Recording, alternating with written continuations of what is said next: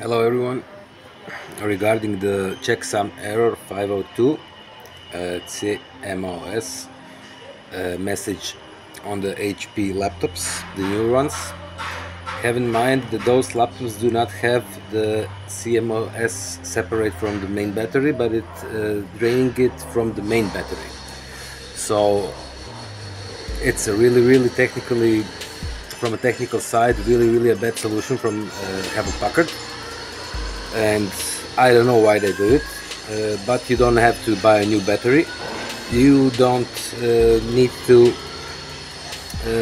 You can download the utility update, but you can also do something which I've done.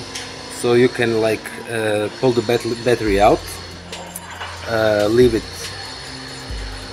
somewhere where it's hot, not too hot, like in a kitchen, for 2-3 days, and then turn it back, and then it will charge again.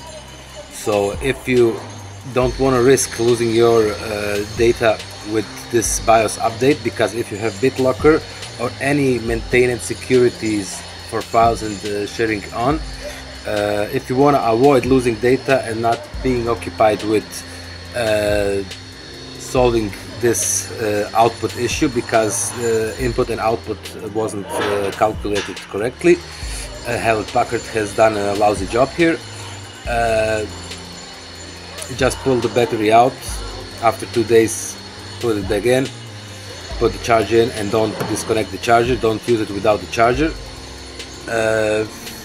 If you use it without the charger, then you have to do it again. It's like not much work, but basically, in my opinion, avoid buying any laptop which has the CMOS battery integrated with the main battery.